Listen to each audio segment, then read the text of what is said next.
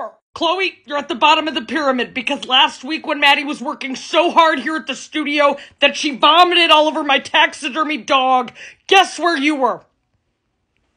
You were wasting your time at school. Chloe, I have 67,302 students who now dance on Broadway, and not a single one of them know how to read. The group routine this week is entitled The Broken Condom. It's about teen pregnancy. Paige, your mom was a whore. She can probably explain to you all about premarital sex. This is a lyrical routine about how men don't care about your feelings. They just want to have their way with you in a bathroom of a Cracker Barrel and then leave you for your U.S. history teacher when your hormonal acne comes back. You hear that, Chloe? They teach you that in school?